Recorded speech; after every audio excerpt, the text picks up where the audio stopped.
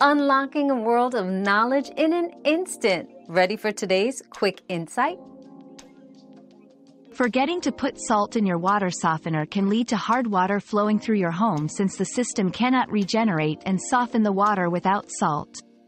Signs of hard water include soap not lathering well, build-up on fixtures, and dry skin. To resolve this, check the salt level monthly and refill as necessary, maintaining a consistent salt level to ensure your water softener operates effectively and provides soft water. Your daily dose of discovery ends here, but the journey of learning never stops. Subscribe and join us again for more answers tomorrow.